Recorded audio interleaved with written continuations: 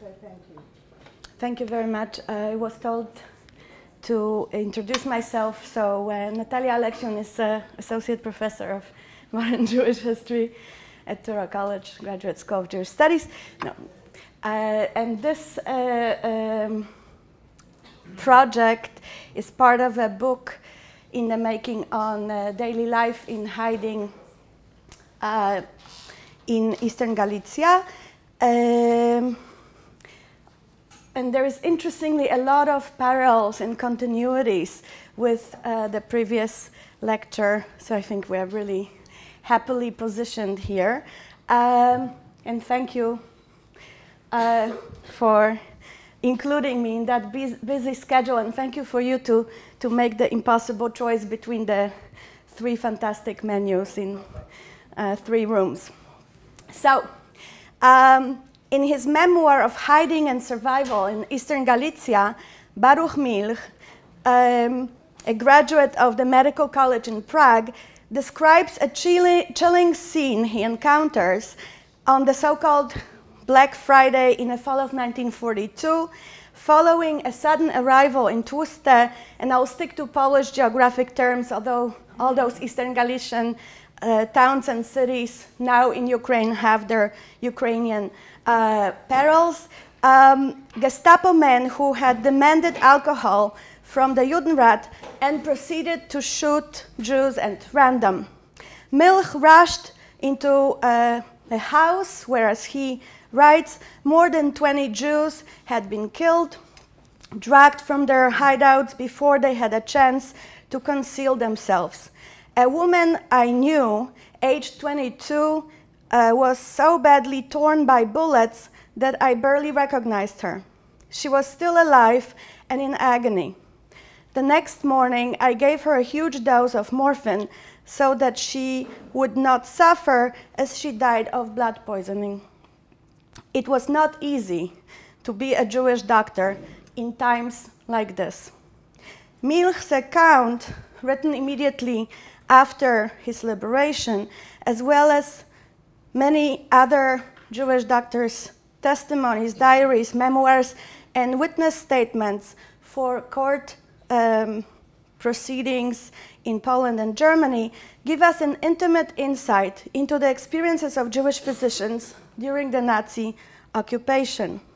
This paper is an attempt in 18 minutes to sketch a biographical group study of Jewish physicians in Eastern Galicia, men and women who had received their medical training in Poland, in Austria, in Czechoslovakia, and in France, by discussing the limits of their immunity vis-à-vis German authorities and their local populations, as well as the role of informal networks during the Holocaust. Raoul Harmelin, who was born in 1924, was a son of a Jewish physician, Elias Harmelin, in Borisław. And talking about his hometown in an oral interview, he states, "Generally, the people were living together in peace and harmony, which was also the result of the fact that Borisław, his hometown, had previously belonged to the Austro-Hungarian Empire, and there was reasonable freedom of all nations there." Part of that somewhat idealized picture of happy interethnic relations in the interwar period is the role of Jewish doctors. And Miriam talked yesterday about the networks, unique networks of Jewish healthcare institutions in Poland that then played a role in the ghettos. But I think that Eastern Galicia, because of Austro-Hungarian heritage, was a little bit different, and there were actually Jews who were still occupying positions such as municipal doctors that wouldn't be possible in other parts of the Second Polish Republic. But the numbers are high, just like we heard already. Before, in 1927, Jews constituted more than half of all physicians practicing medicine in Eastern Galicia, but in rural areas, the numbers were much higher because Christian doctors were interested in staying in large cities, and Jewish doctors were seeking employment and going to smaller towns. Although many Jewish doctors worked in Jewish physicians, in Jewish hospitals, in provincial towns, they were among few available doctors and treated numerous Christian, Polish, and Ukrainian patients. Some were not only well respected, but also much needed to their skills, developing close relationships with local Polish and Ukrainian populations. During the German occupation, this is my main statement, during the German occupation, these contacts came to play a critical role, providing opportunities to identify rescuers among former non-Jewish patients. Indeed, mapping these networks, we see that physicians occupied a unique place in the social landscape of the region, and their status proved essential in their survival from the summer of 1941, after the German attack on the Soviet Union. Previously, this area was under the Soviet occupation, until the liberation of Eastern Galicia in the summer of 1944. So, 4 points I want to make. Point number one, proving indispensable. The scarcity of non-Jewish doctors in provincial towns in Eastern Galicia forced the German administration to allow a degree of flexibility with their racial policies and kept Jewish doctors treating not only fellow Jews in ghettos and camps, but also local non-Jewish populations, as well as members of German authorities and their families. For example, in Tłuste, all 5 physicians living in the town in 1941 were Jews. Milch, whom I mentioned before, his brother-in-law, Dr. Jakub Weinlos, Dr. Meltzer, Dr. Grünberg, and Dr. Averman. Milch writes in his memoir, "Since the new mayor's family were my patients, the Ukrainian authorities named me the municipal doctor. The appointment and the fact that I wore a red and not blue Star of David on my sleeve gave me a certain amount of immunity from harassment and relative freedom of movement. My work brought me into contact with key Ukrainians and German killers," and he names some people. In the spring of 1942, Leon and Mina Deutsch, who both received their medical training at the German University in Prague, this is not a setup for Anna's talk, moved from the town of Mielnica to a small village, Dwiniaczka, after Leon had bribed the chief physician of the province. Instead of moving to the ghetto of Borszczów, they received a permission to work in a large village where typhus and typhoid fever reigned. Mina notes in her memoir, "Patients started to come to us almost immediately, since there had been no other doctors in the village. After a few weeks, the mayors of each of the 17 villages had received a supply of vaccines against typhoid fever and had sent a horse and buggy for us to administer them. We were immediately inoculating thousands of people," I think she exaggerates with numbers, "thousands of people day in and day out. We worked hard, traveling between villages, but felt relatively at peace. Patients paid for our visits with a loaf of bread, some flour, and potatoes. We were never hungry." I'll come back to the question of food. This prolonged lease on practicing their profession seems to have been limited to men. Even in the case of married couples, both with medical degrees, only men continued really to practice medicine under the German occupation in 41-42. While Mina presents the practice as shared with her husband, it seems that it was he who went on calls and was consulted by patients. Possibly German officials and local peasants trusted more male Jewish physicians, but this is just me thinking aloud. But in the memoir, in her memoir specifically, she talks afterwards how her husband was well known and recognized in the area because he was a doctor, so therefore she was well known, so clearly he was the practicing physician. The second point, too visible to hide. In spite of, or possibly because of their unique status in local communities in eastern Galicia, Jewish physicians were exposed to dangerous members of the local elite. They were singled out during the initial roundups in the first weeks of the German occupation, when members of the Jewish intelligentsia were ordered to report themselves to the German authorities and were subsequently tortured and murdered. And there are many reports and scenes in which it's the lawyers and physicians that are being assembled and killed. As such, those who did not get killed immediately, they were also repeatedly pressured to join the Judenrat and to play a formal role during selections, demands that some of them, and Ludwig Landau in Zbarasz, the father of Ida Fink, describes exactly how he tried to avoid being part of selections and being part of Judenrat. He managed to evade.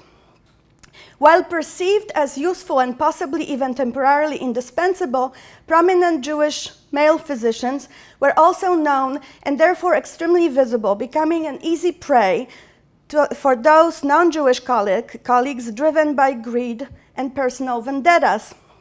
The German occupation have given local non-Jewish physicians unprecedented professional opportunities.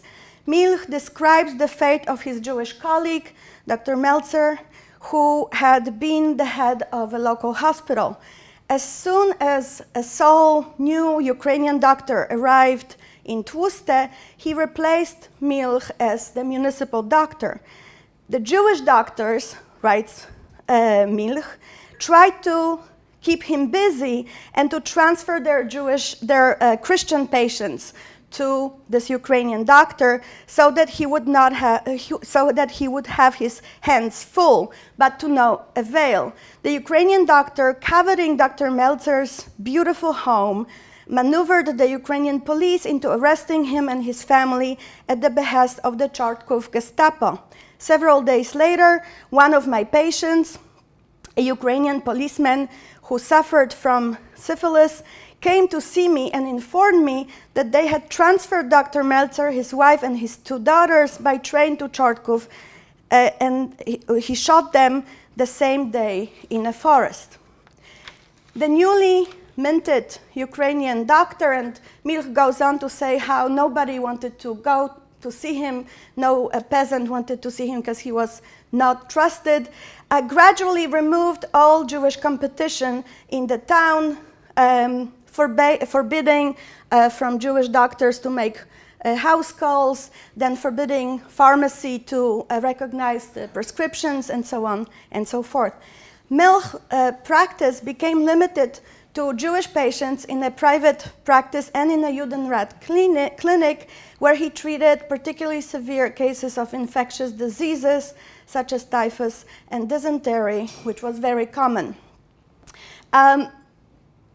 And I will not have time to go into it, but that relationship with Jewish patients also involves increasingly dispensing sleeping pills to children when people go into hiding during roundups, and then gradually also having access or being approached for dispensing poison for people who wanted to commit suicide.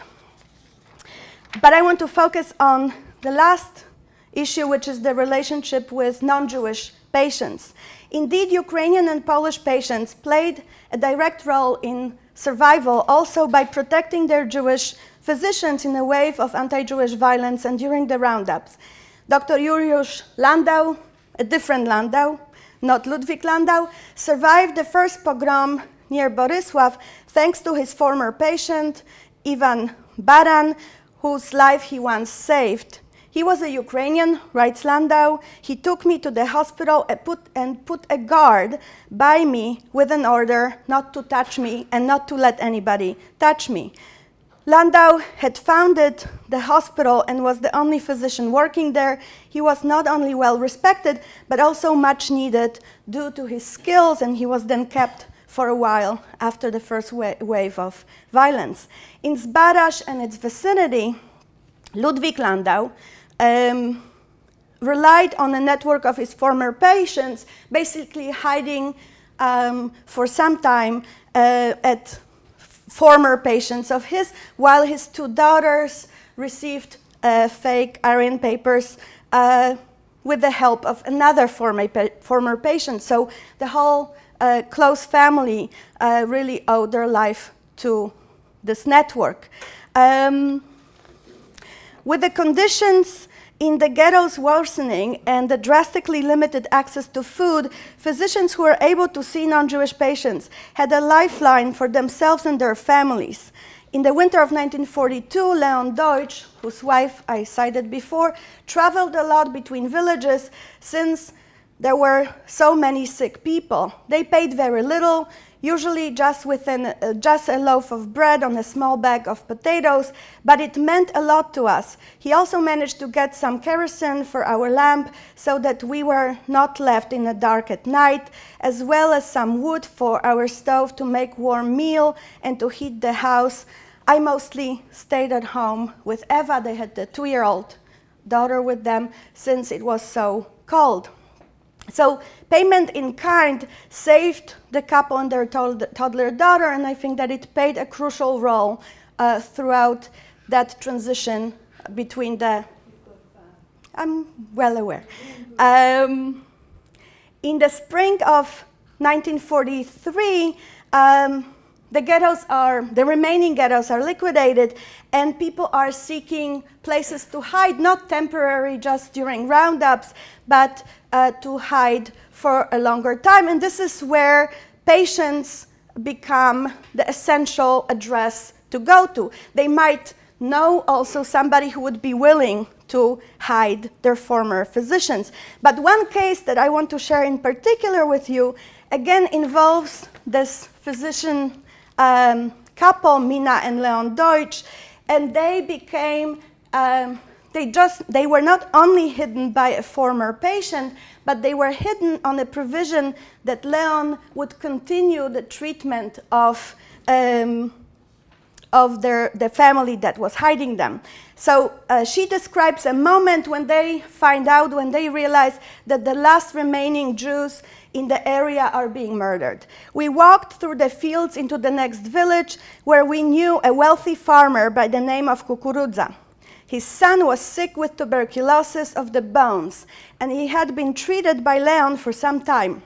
The treatment at that time consisted of calcium injections, and Leon traveled frequently to give them to him. He knew that Kukurudza would try to keep us close so that Leon could continue to treat his son, saving them from traveling an entire day by horse and buggy to see another doctor in town. He would also have to pay for those visits properly, not just with a loaf of bread or a few eggs, as he did with my husband. Kukurudza, however, was afraid to let us stay with him, just as we were afraid to do so for fear that people in the village would recognize us. In the end, Kukurudza sets them up with a peasant who keeps them, brings the doctor occasionally to his house.